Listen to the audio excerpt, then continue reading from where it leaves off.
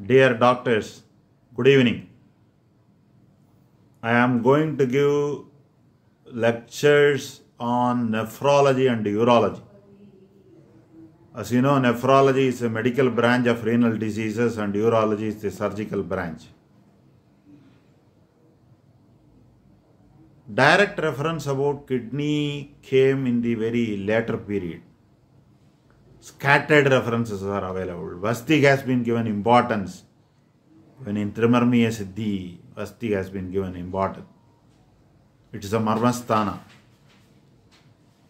So most of the Ayurvedic doctors, youngsters, they have problem in understanding diabetic nephropathy and renal failures, renal hypertension, renal artery stenosis, and they do not have a clear guidance about the problems of sodium, potassium, bicarbonate, chloride, renal tubular acidosis, renal thrombosis.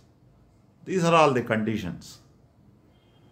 Hypertension is a asymptomatic silent disease, Gudalinga Avyakta Vyadhi. Suppose if there is a pheochromocytoma or a canal stenosis, this renal artery stenosis, how will you diagnose? How will you treat? Can you just ignore the case because there is no symptom? So, we have a lot of references, Mutragadam, Mutrakracharam, Ashmari, Shofam, Udaram, Shayyamutram, Somarogam, Adipravritti Janya Rogam, Apravritti Janya Rogam, complications of Pramega, Bahumutra Rogas, Kleda Dushti. So I thought of sharing all these clinical conditions based on my experience, supported by theoretical knowledge. I have treated lakhs of cases and I have been in practice for 23 years and I have trained thousands of students.